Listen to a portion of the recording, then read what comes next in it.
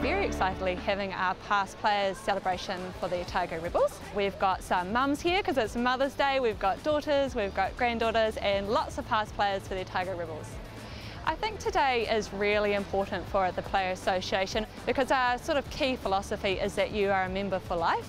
So you're a member when you are currently playing professionally, but when you transition out it can be really difficult and you can lose connections to friends and even support networks that you might need later on. So we're really keen to keep our past players supported and connected with the game and with current players as well. Definitely think that the friendships absolutely outweigh everything. I mean, you remember the wins. I remember the 1998 final and winning that, and just the feeling of absolute, just the most amazing feeling. And we're sort of 25 years on and those friendships are still really strong.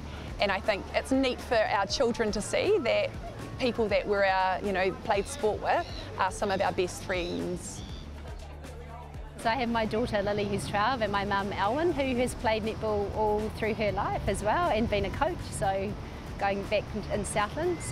And also who probably was connected to Georgie Salter, and I think that coaching wise as well. So I think it's really nice, it's intergenerational.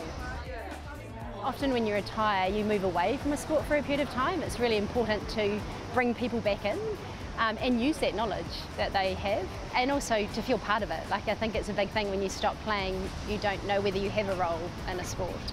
And often people have lots to offer, but it might not be the right time for them. So if you keep people involved, it means that opportunities are there later down the track.